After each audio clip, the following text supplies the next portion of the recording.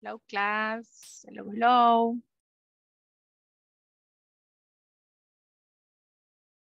Buenas noches, teacher.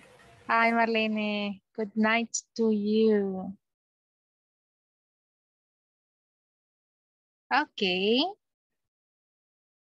Ya estamos 10 en la clase. No, 9. Hay 9 ya. Esperemos un Good minuto. night, teacher. Good night, Wendy. Good night. Good night, Ana Maribel. Don't forget your cameras. Cameras on.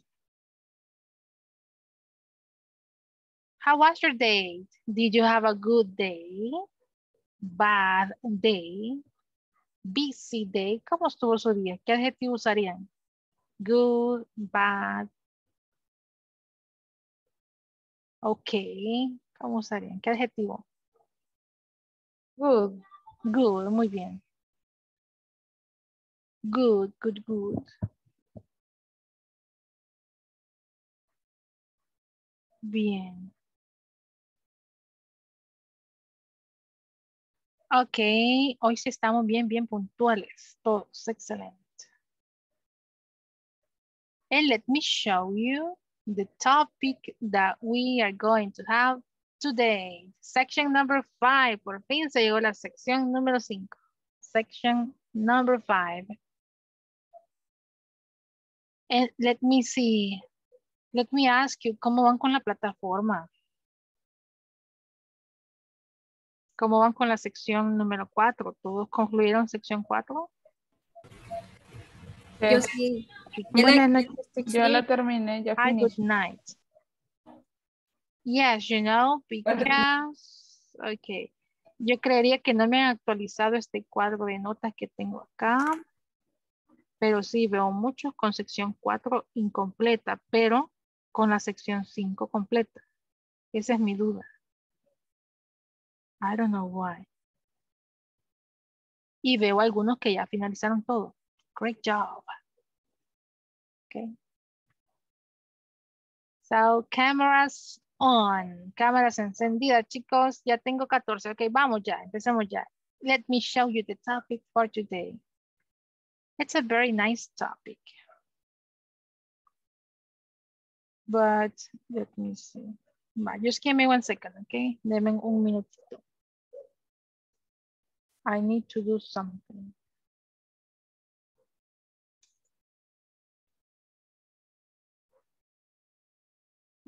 Okay. 14, 15 students. Wow, 15 estudiantes. Hay bien poquitos todavía. Teacher, será porque a la mayoría hoy nos convocaron para empezar el segundo módulo. Pero eso no se puede. Si no han finalizado el primero, no pueden pasar al segundo. Esa era mi duda. Bueno, yo estoy presente y no pregunté porque a mí me dejaron para las 9, de 9 a 10. Entonces, al terminar su clase, yo me voy a meter a ellos. Pero los demás estuve viendo en el grupo que sí los quitaron a las 8 y están en la otra clase. Really? Sí. No, but that's not possible. Siempre se necesitan, acuérdense, el 80% de asistencia en la clase. Entonces, quiero ver, lo más que llevan de asistencia es por lo menos un 71%. Entonces, Exacto. no pueden pasar al otro nivel por esa razón primera, por la asistencia, aunque hayan completado toda la plataforma. Okay. Sí, a mí me extrañó Sí, que... se supone que a ellos le dijeron a las demás personas que podían asistir a la reunión que dejaran esta, no sé. Exacto, así vi también unos comentarios en el otro grupo que así les dijeron que no importaba que faltaran a esta y que se metieran a la otra. Really? O sea, ellos lo pusieron en el grupo para que alguien les ayudara, que qué podían hacer y quién les podía dar información y cómo hacían si no habían terminado este curso, ¿vea? Entonces, ¿qué iban a hacer? Si seguir con este o el otro, entonces, pero nadie les respondió nada. Yeah, because, you know, es la primera vez que me pasa con un grupo porque ya solo tengo 15 estudiantes Son 30. Pero si gusta, teacher, puede revisar el grupo para que vea que ellos pidieron ayuda y la verdad, yo vi que nadie les contestó. Yes, I know, right? Yeah. In my case, información que tengo, sí, son 16 clases. Y bueno, si no están acá, les va a afectar. O sea, no van a tener ni el 2 ni el 1. Entonces, ustedes hicieron muy bien de quedarse acá. ¿Ok? Recuerden, este es su módulo. Y si ustedes no reciben una notificación formal de parte de Inglés Corporativo por correo con nuevas credenciales, nuevo acceso a la plataforma y con su diploma de que ya finalizaron el módulo 1, no pueden moverse, ¿ok? En el caso de ellos, creo que si no les ha llegado bueno, no se les puede. Vamos a esperar si viene alguien por acá que nos explique qué habrá pasado, pero yo voy a consultar. Gracias, chicos, por decirme ese detalle. Ok, the topic, ya, dígame algo más, no hay problema, dígame. No, solo le iba a comentar que a nosotros, bueno, en mi caso sí me mandaron el nuevo link, el nuevo contraseña de acceso y todo. Really? Así como fue al principio de empezar esto. Ajá. Fue todo así bien formal, pero lo extraño es que yo no he recibido nada de que me acredite que ya terminé el primer módulo. Yes, ¿saben qué creo yo? Que debe haber una confusión. Debe haber una confusión porque deben de haber mezclado estudiantes que no han finalizado el módulo 1 con los que ya finalizaron el módulo 1. Exacto. Teacher, sí, porque fíjense ¿verdad? que a mí me mandaron un correo diciendo que si quería comenzar el curso, pero yo no le hice caso porque, pues, o sea, hay que terminar eso. Pues, claro. Exactly. Y si uno se inscribe a eso, causa ya confusión en ustedes, compañeras, y ya en la corporación. There we go. Exacto. Sí, creo que Entonces, incluso me dijeron que llenara nuevamente la solicitud y la mandara escaneada para el siguiente. Exacto. Y es que eso es lo que se hace, claro, se envía con tiempo para guardar como su cupo el nuevo grupo, pero que iniciaría para ustedes la siguiente semana, incluso creería, si no es el 7 de noviembre, 17 de noviembre, algo así. 17 del 14, sería el 14 de noviembre, Ajá. porque se deja una semana para generar los certificados, enviárselos al correo, enviar nuevas credenciales, y la siguiente semana ya ustedes inician. Pero igual, teacher, usted me comunicó que el 2 de noviembre todavía dijo que ese día íbamos a tener nosotros nuestro asueto y que después íbamos a continuar. Hasta el O sea 4, que claro. se supone que De sigue, hecho, pues. dijo que el miércoles no vamos a tener clases, pero sí el viernes, ¿verdad? Y el viernes, exactamente, esas son nuestras fechas. Así que... Igual, yo ya envié lo que es lo del módulo 2, pero eso es solamente para la inscripción. Para No la me han dicho. inscripción, Ujú. exactamente. Vaya, y hoy Teacher, que no se ha fíjese de metido que- nadie en inglés corporativo. Dígame, Dani. Ajá. Fíjese de que a mí me pareció raro porque me han estado mandando a mi correo, o sea, me mandaron uno que decía de que tenía que aplicar porque como yo no estoy trabajando, ¿va? Entonces como para aplicar para la beca. Entonces, ese fue uno. Después me mandaron otro de lo mismo, que llenara el formulario, que no sé qué. Entonces, me escribían, incluso me escribieron de dos, o sea, de inglés corporativo me escribieron de 2 números. Y yo estaba bien confundida, así como que, ¿qué será que me sacaron? Ok, you know what, Dani, hágame un favor, le voy a enviar mi correo y me envía esos correos, porfa, mi correo para tener como esa evidencia y consultar, porque ni yo entiendo qué pasa. Aquí por Zoom se lo voy a enviar. Y yo pensé, teacher, Ajá. que eso lo estaban como anticipando. Dije yo, ya con tiempo uno quedaría inscrito, pero me extrañó que de repente me apareció ya todo, que ya para ahora tenía que estar en clase. That's weird. Y en diferente horario. Sí, de 9 a 10. Ya, ok, bueno. Empezamos la clase, está bien confuso, de verdad, Zuleima, muy Sí, confuso. yo igual para que no me quede mal ni el primer módulo, igual siempre puedo estar en esta y en la siguiente, pero los demás que les chocó la hora, no sé cómo les va a ir ahí. Ok, ahorita consulto, don't worry. Yes, I know, yo siento que es un error de... Like, come on, Stan, don't worry, don't be afraid. A mí me llamaron y me dijeron que como este módulo se finaliza esta semana y va a estar en la próxima semana en el segundo. Pero hasta la otra semana, ¿verdad? Sí, a la otra semana. Ajá, hasta la otra Porque semana. habían unos que iban a comenzar ahora. Pero como yo no había finalizado, iba a entrar hasta la otra. Ok, but don't worry. Ya vamos a ver qué resolvemos mientras tenemos la clase. A ver. Va, chicos, don't worry, que no panda el cónico. Empecemos la clase. Miren, class number 13. Es bien bonito ese tema. What time is it? Esta es una pregunta muy utilizada. You know, it's very common. ¿Ya han escuchado esta? Yeah, right, I guess. What time? What time is it? Y la pronunciación aquí se une, miren. Is it?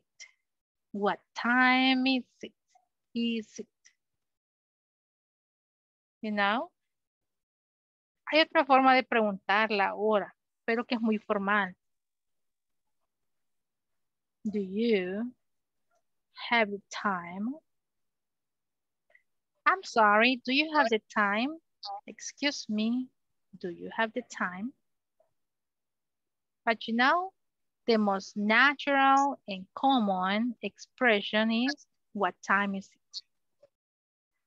Ahí están dos preguntas para consultar la hora, ¿ok? En la plataforma tenemos un video. Well, actually two videos. Two videos in which you are going to listen and practice. And this is the first time that we are going to listen and then we can practice. Veamos el video ahorita. Vámonos. Here we go. Look, this is the information that we need to put Now. in. Now it's your time to practice. Okay, here we go. Okay. Hi everyone. By the end of this class, you'll be able to talk about different cities and international time zones. Additionally, you will practice a conversation between two people in different time zones. Let's get started by listening to a short audio program to practice different cities around the world. Let's listen and repeat. Vancouver, Los Angeles, Mexico City, Lima, Montreal, New York City, San Juan, Brasilia, Sao Paulo, London, Casablanca, Cape Town, Warsaw, Moscow, Riyadh, Seoul, Bangkok, Tokyo.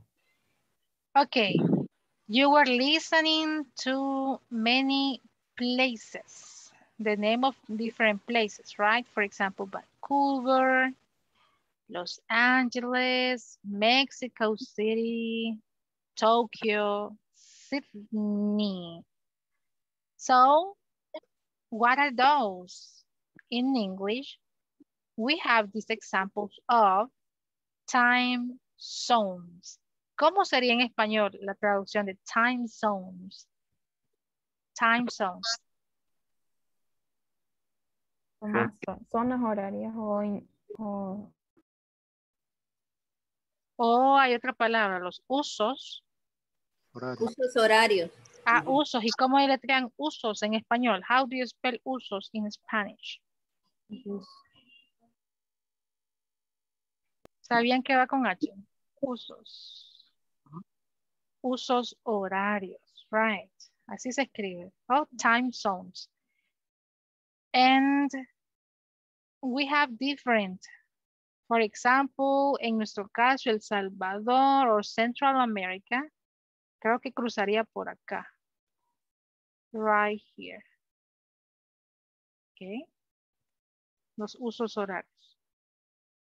Central America, close to Mexico City, probably to Lima and those cities. Así que time zones o usos horarios en El Salvador or in Spanish actually. Let's listen to a conversation. Now let's listen to a conversation which illustrates the importance of understanding different time zones. Let's listen and repeat. Hello? Hi, Debbie. This is John. I'm calling from Australia. Australia? I'm at a conference in Sydney, remember? Oh, right. What time is it there? It's 10 p.m. and it's 4 o'clock there in Los Angeles, right? Yes, 4 o'clock in the morning. 4 a.m.? Oh, I'm really sorry. That's okay. I'm awake now. Now it's your time to practice the conversation that we just heard. And also, I would like for you to answer the following questions in our discussion forums. By looking at the map, which cities are in the same time zone? Which cities are in your time zone?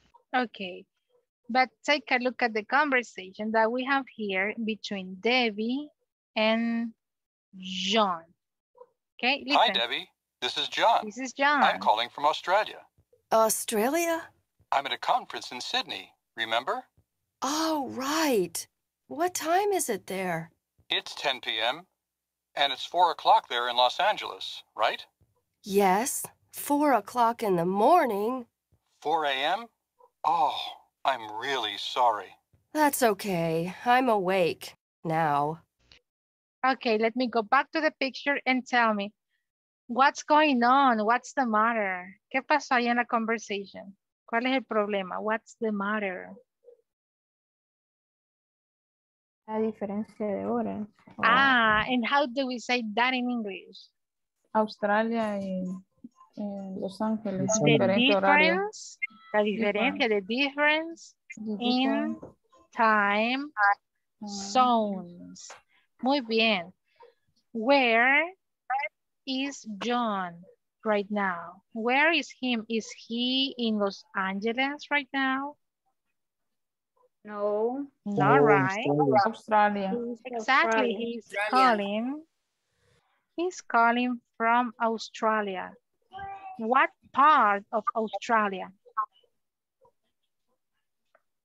What part? ¿Qué lugar? What part of Australia? Sydney. There we go. Sydney. He's at a conference in Sydney. Listen to this question. What time is it? What time is it there? It's 10 p.m. ¿A dónde son las 10 p.m.? In Sydney, right. And what time is it in Los Angeles? What time is it? Las 4. Wow, it's 4 o'clock. It's 4 a.m. But listen, in the morning, we say 4 a.m. Oh, I'm really sorry. That's okay. I'm awake now. Ya estoy despierta. Oh, okay. Así que ese es el problema. The difference in time zones. And we have more videos. Who's driving? ¿Quién está manejando una motorcycle? Vamos a ver. Tenemos ese otro video que nos indica más ejemplos, ¿ok? Section number 5. Tenemos dos videos de esto. El 5.1 and this one, the 5.3. Listen to the examples that we have here and then we have some questions. It's 12 o'clock. Okay. Hi everyone. In this class, you learn to ask and answer questions using time expressions. Let's get started by looking at some clocks which are expressing the time. Let's listen and repeat. It's 1 o'clock. It's 1:05. It's 5 after 1. It's 1:15. It's a quarter after 1. It's 1:30. It's 1:40. It's 20 to 2. It's 1:45. It's a quarter to 2. Now, what we want to do is make our own examples by changing the time on those clocks. I'm going to change the time for each and express a different time. Okay, look at the clocks that we have here. 6 different clocks. Okay, the first clock, we have an exact time. What time is it? It's 1 o'clock. In the second clock, it's not 1 o'clock. It's 1:05. In clock number 3, it's not 1 o'clock. It's not 1:05. It's 1:15. In clock number 4, it's 1:30. In clock number 5, it's 1:40. And in the last one, it's 1:45. But look, ya vamos a repasar las otras expresiones. Don't worry.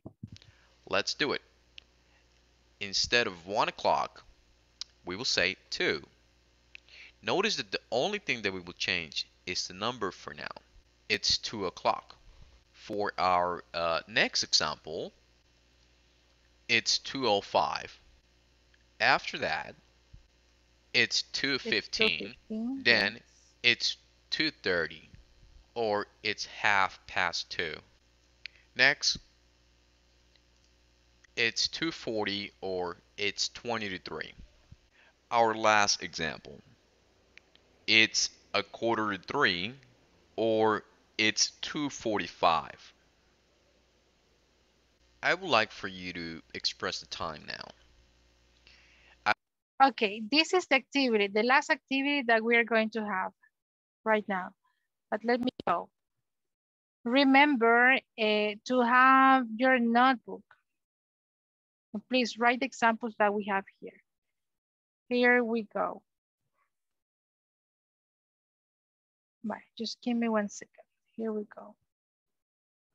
En inglés tenemos diferentes expresiones, right? To say the time. For example, whenever we have exact time, horas exactas, vamos a usar la expresión o'clock. Look, ese es un apóstrofe, an apostrophe, o'clock, okay? It means exact time. In this case, what time is it? It's 2 o'clock. 2 o'clock. Can I say, ¿será que aquí puedo decir it's 2 o'clock? No. Not right. No. How about here? Is it 2 o'clock here? No. No. ¿Por qué? No. No es una hora en punto. Porque no es una hora exacta. Son casi las Yes. 2. Ah, pero aquí en El Salvador decimos sí son las 2 en punto. Not right. No importa si lo ocupamos aquí, pero si no es exacto, no es exacto, okay? It's not exact time.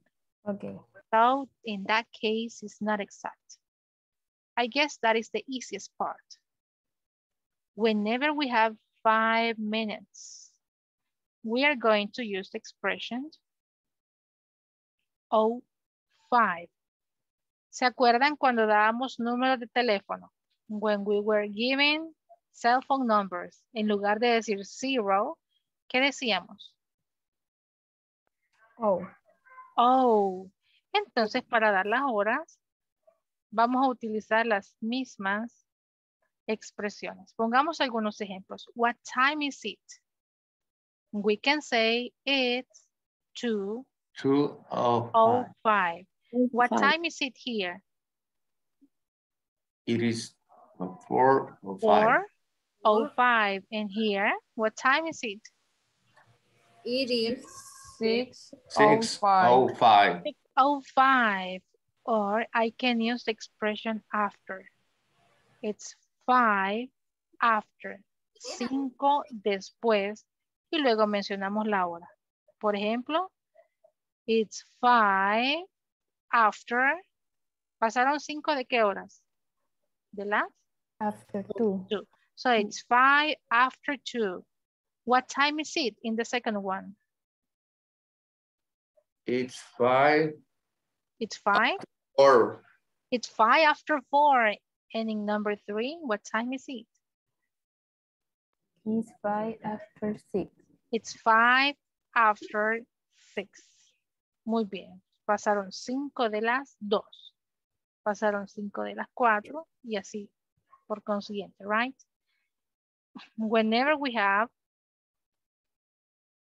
15 minutes. Let me write the same examples. Okay? The same, we have two expressions. The first expression that we have is this one. It's 2:15. Lo normal, leer los números. Primero 2 y luego 15. 2:15. Or I can also have the expression a quarter. ¿Qué significa a quarter? What is the meaning of quarter? Un cuarto. Un cuarto. Ah, ok. Esto es en tiempo. Y cuando hablo de dinero, ¿qué es una quarter? Una cora. Una cora, dicen acá.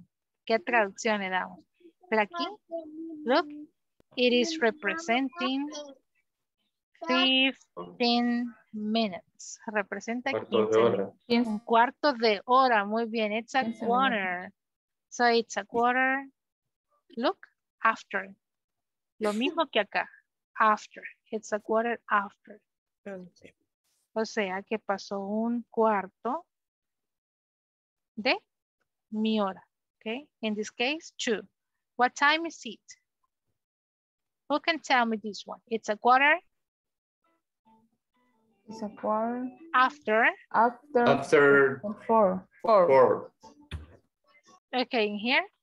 What time is it? It's a quarter. It's a quarter after 6. How about this one, the first one? It's a quarter. It's a quarter It's a quarter after 2. after 2. And here, what time is it? It's a quarter after 4. It's a quarter after 4. Excellent job. But you know, solo escucho como a 2 o a 3. Y el resto de la clase, ¿dónde está? Where are you, class? Look. Oh, no. Let me pick the different color. This one, red. In the case of this one, cuando tenemos 30 minutos, saben que hay otra expresión. This is not the only one. Hay otra expresión para decir la mitad. ¿Alguien la ha escuchado? Or not really? Because this is only one. It's 2:30. Esa es una. It's 2:30. But we also have this expression. It's half. Half. ¿Qué significa? Mitad. Half. And it's right here. It's half. Y tenemos la expresión after. O también la expresión past. Y ahí está, miren. It's half after. It's half past. What is the meaning? That la mitad de la hora pasó. Okay, it's half after. ¿De qué horas? It's half after 2. In this case, what time is it? It's half Mm-hmm. after 4. Oh, okay. Or this one. It's half after 6. Okay. And the pronunciation es como que le quitemos la L, que solo digamos la F. Half. Otra vez. Half. Como que digan esto. Half. It's Muy half bien. after 2. Sin la L, porque si no así suena half. Y esa es half. Half. Otra vez half. There we go. It's half. It's half It's after half 2. It's after half 2. after 4. It's half after 6. After 4. Pero saben que lo más común o la que más se escucha es past. Para el caso de las 30, pero no está incorrecto. That's all right. Está bien si dicen after. This is just another expression. ¿Cómo vamos? ¿Vamos bien? Questions up to here? Teacher, Tell me. por ejemplo, si falta todavía para una cierta hora, ¿ya? ¿Cómo sería? Si faltan 15 para las 2, digamos. Ok, ahí vamos. Muy buena pregunta. Excellent question. Exactamente eso vamos a empezar. Look, in the case of 40, pongamos estos mismos ejemplos. ¿Cuánto hace falta para la siguiente hora? 20. Eso es lo que vamos a expresar. There we go. 20. 20. 20. Miren, acá necesitamos expresar cuánto hace falta para las 3. And we can say it's 2:40. Or we can say it's 20 to 3. O sea, faltan 20 para las 3. Aquí, ya vieron, no ocupamos after, sino que ocupamos la expresión to, que significa para. So, what time is it here? It's 20. It's 22. 3. It's 22:03. To 3 in here. What time is it? It's 22. 5. 5. And how about here? What time is it? 20 to 6. Faltan 20 a las 6. Not really. 7. To 7. There we go. Faltan 20 a las 7. So don't confuse that. Faltan 20 a las. Lo mismo cuando hacen falta 15 minutos. Look at the time that we have here. 4:45 and 6:45. What time is it? We can have, or we can say the time like this one, 2:45. 45. Está, miren, es lo más común, 2:45. Or we can also use the expression a quarter. But it's not a quarter after. It's a quarter to. Significa que faltan 45 minutos. So, what time is it? It's a quarter to. It's a quarter to 3. It's a quarter to 3. Teacher, ¿será que puedo decir it's 15 to 3? Faltan 15 para las 3. Yes, se puede. Yes. Pero es mejor ocupar la expresión a quarter. Okay, it's better to use Quarter. a quarter. There we go. What time is it here? Quarter. It's a quarter. A quarter to 4. Not really. No faltan It's a para las quarter 4. It's a quarter to 5. It's a quarter to 5. Sorry. Excellent. How about here? What time is it? It's a It's a quarter quarter to to 7. 7. Very good job. Let me add another one. Probably it's not here, but it's very useful. In this case, whenever we are missing 5 minutes. Okay, we can say it's 2:55. I can also say it's 4:55. Or I can also say it's 6:55. Y si hace falta 5, solo digo 5. No hay una expresión para 5, sino menciono los minutos que faltan. It's 5 to 3. To 3. It's 5 to 2. 5. 5. And it's 5 to 7. to 7. There we go. So it is like, como si dividimos en dos grupos. This group and this other group. What is the expression that I am going to use? Para este grupo, ¿qué expresión ocupo? ¿Será after o será to? after. After. Muy bien. Y para el último grupo, ocupo to. Ahí está. Así se leen, ¿ok? Es como que cuando ya pasó la mitad de mi hora en el reloj, siempre ocupo to.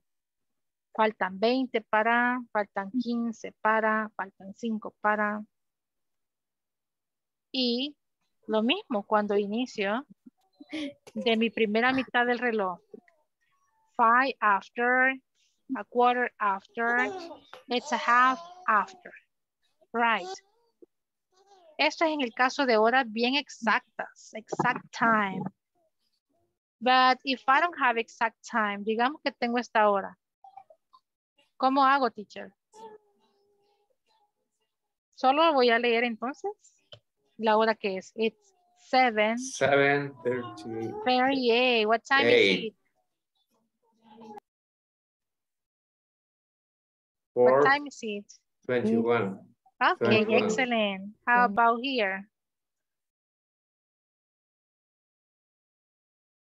12:59. It's 12:59. Muy bien. Cuando no hayan horas exactas, solo leo las dos cantidades. 7:38, 4:29, 12:59. Okay? It's not that difficult. Well, vamos a enviar esto al grupo para que les quede ahí. Parte de la clase right now. Teacher, vaca no ha pasado lista. No, right now, ahorita. Y vamos con la segunda parte de las expressions. Here we go. Ok, grupo de 8 a 9, aquí está. Ah, y estoy leyendo la conversación hasta ahorita. Wow. Let me check the attendance list right now.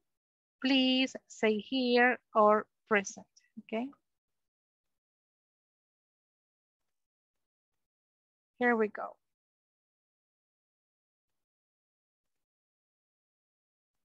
Vamos a ver ahorita. Okay, let me say. Alfonso Antonio. Alfonso Antonio Aguilar. Ana Maribel. Present. Very good job. Brandon Steven. Present, teacher. Brian Alexander. Brian. Okay. Brian Anderson. Present, teacher. Excellent. Cindy Jacqueline. Present, teacher. Excellent. Daniela Michelle. Present. Perfect. Diana Lisbeth. Here. Okay. Eric Orlando. Present, teacher. Okay. Fabiola Pamela. Present. Okay. Erlinda Amalia.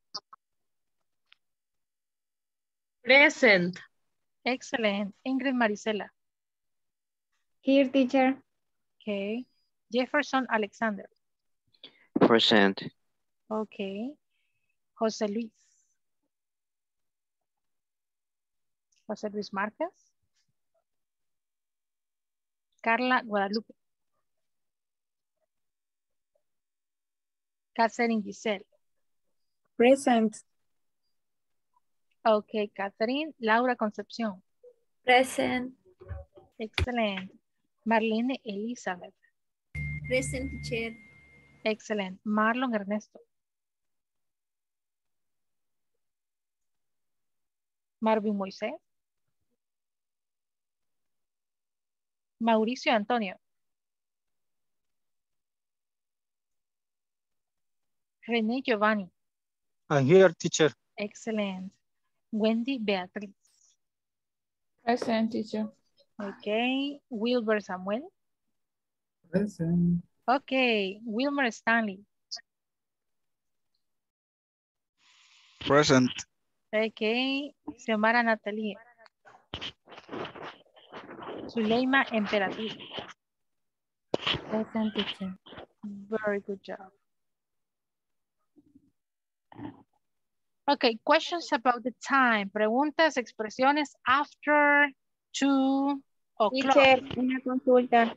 Okay. Teacher, no sé si tomó lista, es que lo que pasa es que el internet está fallando un poco, no sé si tomó lista. Okay, Fabi, yes. Yeah. Sí, la tomé. Gracias. Es que me está fallando la señal. Okay, gracias por avisarme, don't worry. Vaya, hablando de las time zones, los usos horarios, you know, in United States es muy común. ¿Han escuchado eso del Daylight Savings? Or not, not really. ¿Han escuchado eso antes? Daylight Savings. No. ¿Qué es eso? ¿No? ¿Nunca? Daylight Savings. No, teacher. You know, se hace un cambio de horario. Por ejemplo, en este año fue a partir de March 13. Se mueve una hora, se adelanta o en algunos lugares se atrasa la hora. Y finalizó en noviembre, en este mes. November the 6th. Es un cambio de horario que se usa para, como lo dice, miren, daylight. Para aprovechar más la luz del día. ¿Okay? Aprovechar más en hacer actividades. Por ejemplo, cuando hacen este cambio de horarios, en algunos países, digamos, ahorita ya no serían las 8:43. Nos adelantan una hora. Ya serían las 9:43. En otros lugares, atrasan una hora. Ya serían las 7:43. Hacen eso para aprovechar la luz del día, right? Es bien común en países como he escuchado en México, en United States, Australia, esos países, ¿ok? Hacen eso para aprovechar la luz del día. Aquí en El Salvador, we don't have that, aunque creo que podemos percibir, ¿verdad? Que hay días que los sentimos más cortos, que anochece más rápido. Pero sí, es por... depende de dónde se ubique el sol. Imagínense, es quite important, es bien interesante también conocer eso del daylight saving. Daylight saving. In my case, como sí, me toca trabajar con una empresa americana, es mi trabajo durante el día, you know, me hacen ese cambio de horario, ¿ok? Si usualmente entro a las 8 de la mañana, me toca entrar a las 7. Y así ya no salgo a las 4, sino que salgo a las 3. Es mejor para mí, pero ahorita ya en noviembre ya nos cambió, ya volvimos al horario habitual. So daylight saving, you know. This is just like extra information. Okay, 5.3. Vean acá tenemos expresiones, expressions that we are going to have for, but let me go back. Ya vamos a volver a este. Let me see.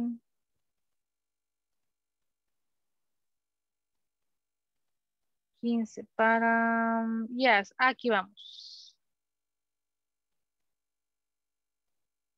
Okay, listen to this information and then we have. Now I would like to go over some time expressions.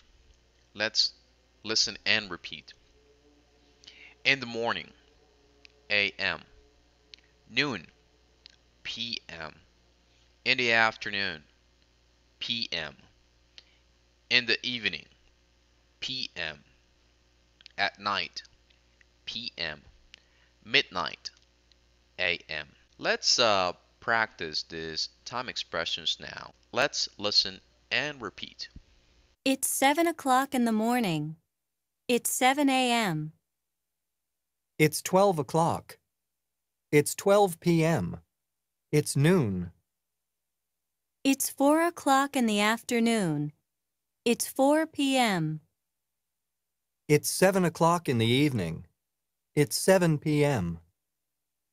It's 10 o'clock at night. It's 10 p.m. It's 12 o'clock at night. It's 12 a.m. It's midnight. In this class, we've covered how to express the time in different ways. It's important that you learn all those different ways to express the time. What I would like for you to do now is to practice expressing the time in different ways. I'll write the expressions and you should work on expressing the time in a different way. For example, it's 9 o'clock in the evening. Another way to express this is by saying it's 9 p.m. Now I would like for you to change these expressions in a different way. Okay, this is going to be the last activity. Is it a.m. or p.m.? Is it a.m. or p.m.? For example, what time is it right now? Who can tell me the time? What time is it right now? It's 8. ¿Qué hora es, chicos? It's Yes, 8:47 8:47 a.m. or p.m.? PM. p.m. P.m. Muy bien. O tenemos 2 horas en el día, 8:47 a.m., 8:47 p.m. We need to make use of these expressions. But before, empecemos con a.m. La puntuación es importante. 2 puntos, que a.m. ¿Desde qué horas hasta qué horas decimos a.m. or a.m. in Spanish? From what time to what time? 12, 11, 59. 12, okay. But let me do this. Hagamos esto. From 1 to PM. Ahí. no, a.m. Oh, AM. Up to this one. De la 1 de la mañana hasta las 11:59 a.m. Sí. And what do I have after the morning? What comes after the morning? The expression noon. But for noon, we only have 12. a specific time that is going to be 12. 12 noon.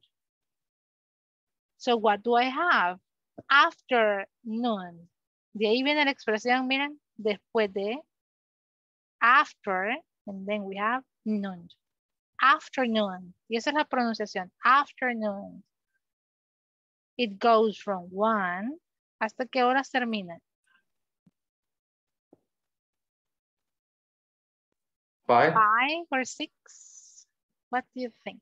6. 6 probably, right? We still say it's 6 p.m. And then we have afternoon, the expression evening. A veces en la clase yo les digo, hi, good night, or good evening. That it can go from 7. And sometimes, alguna vez, algunos las consideran hasta las 8 or even 9. 9. Algo así. Hay algunos que lo ocupan hasta las 8 o hay otros que hasta las 9. Evening. So what do I have after evening? Night. That goes from, let's say, from 9 to 11:59. ¿Y qué me hace falta? Después de night, ¿qué me hace falta entonces? I'm still missing one expression. Midnight. Muy bien, midnight. Midnight. And it's not fitting here. Pongámosla por acá. Midnight.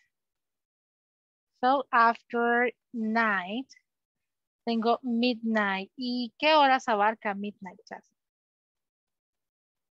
12. Only 12, and that's it. ¿Saben que solo abarca entonces esa? Aquí cabe midnight. It's going to be 12. Así que expresiones exclusivas. Para las 12 sería midnight and noon. Midnight and noon. And that's it. Y ahí quedan mis horas, ¿ok? It's 12 midnight. It's 1 a.m. It's 5 a.m. It's 11:59 a.m. But you know, en español creo que nosotros incluso, si fuera la 1 de la mañana, ¿cómo le decimos nosotros? ¿Es la 1? La 1 de la madrugada. De la madrugada, ¿verdad? Pero saben que en inglés sí, son bien específicos, se ocupan a.m. O pueden llamarle a toda la fracción que va desde las 12 hasta como a las 4, midnight. Claro que se puede. Pero para dar la hora, ahí sí usamos a.m. It's 1 a.m., it's 2 a.m., it's 3 a.m. The same, lo mismo con las 12, mediodía. It's 12 noon. Clase, ¿y qué pasa si ya son las 12:05, digamos? ¿Seguimos diciendo noon? ¿Qué piensan? It's 12:05 noon. ¿Qué piensan? ¿O qué expresión? PM. Ah, entonces aquí ya no sería noon. Y aquí seguiríamos diciendo noon. Not really. ¿Qué hora es? 12 o 1. Ya se convierte en PM. It's 12:01 PM. Así de detallistas son. O'clock, noon. Si es exacto, ¿ok? And that's it. Questions about this? ¿Preguntas? ¿Cómo estamos con las expresiones? Is it AM? Is it PM? Mande la imagen, por favor, teacher. Sure. Here we go.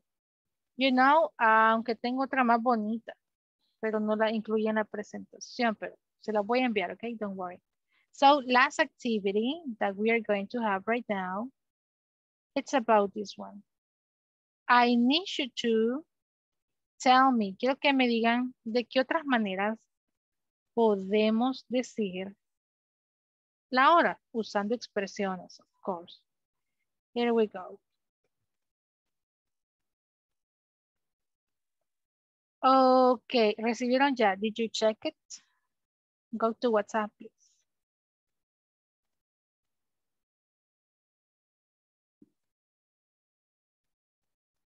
Yes. Vaya, ahí estamos. Excelente. Okay, this is activity, the final activity. Look, what do I want you to do? I need you to help me out to express these ideas in different words. ¿En qué otras palabras lo podemos hacer? Number 1, it's 8 o'clock in the morning. How do you say that in a different expression? It's 8 a.m. Excellent, it's 8 a.m. Let me see, vamos a ver, elijamos a otro volunteer. Daniela, how do you say it's 12 o'clock at night in different words? It's 12 o'clock p.m. Ah, ¿qué piensan, clase? It's 12 o'clock p.m. ¿Alguien más que tenga otra respuesta? Can I? Yeah, sure, why not? I think it's 12 midnight. It's 12 midnight or only it's midnight? Only it's midnight. It's Okay. midnight, yes, excellent. Nice. It's midnight. ¿Saben que podemos reducir todo esto? It's midnight. Ya no diríamos PM porque no es PM, sino que se convierte inmediatamente en AM, midnight. There we go. Next one, Steven. What is your opinion about this one? It's 3 in the afternoon. It's 3 p.m. There we go. Very easy. It's 3 p.m. Catherine Giselle, continue. It's 3 a.m. It's 3 o'clock I am. Okay, it's 3 o'clock a.m. ¿De qué otra forma, Laura? In the morning. In the morning. Excellent. In the morning. In the morning. There we go. It's 3 o'clock a.m. Me gusta. It's 3 in the morning. How about this one? It's 6 p.m. It's 6 o'clock afternoon. Ah, In the it's afternoon. 6 in the afternoon. In the afternoon. You know, muchas veces no es necesario decir o'clock. Solo it's 6 p.m. It's 6 in the afternoon, okay?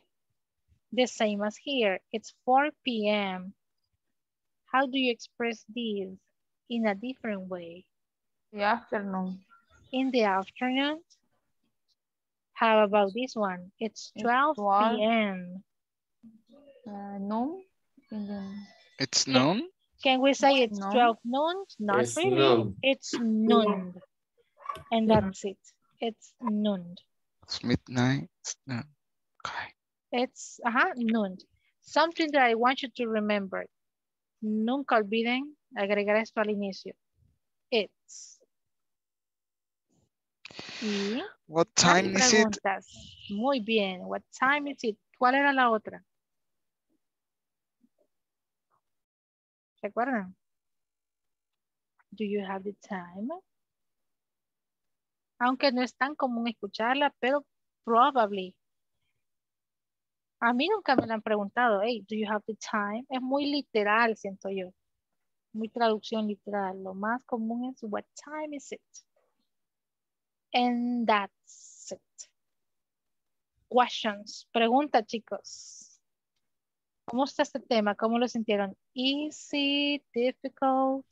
Easy. It's quite easy, right? What time is it? Check your time. Time to finish the class. It's time to go. It's time to finish the class. 20:59. Okay. Saben que esa otra expresión también, Eric. It's 20:59.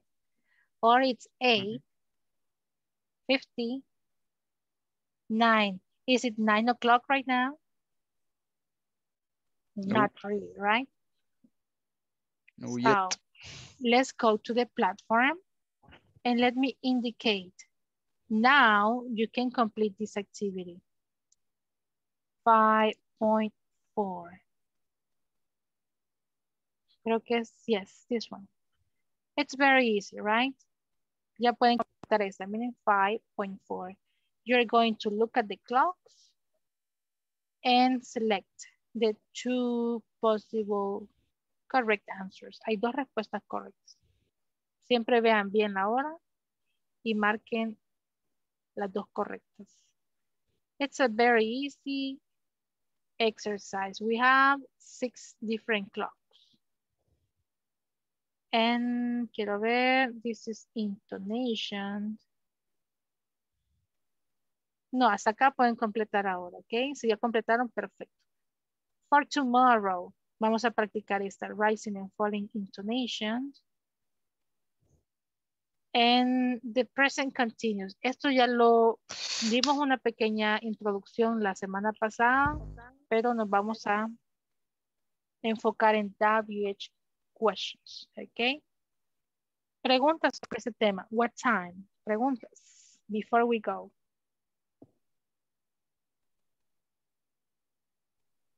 Okay, no questions. If you don't have questions, we can continue with a different topic tomorrow, okay? Let's stop the class here. Thank you for participating and coming. See you tomorrow, class. Have a good night. Bye-bye. Good night. Good night. Good night. Bye-bye. Bye-bye. Bye. Bye, teacher. Goodbye to you. Just give me a second.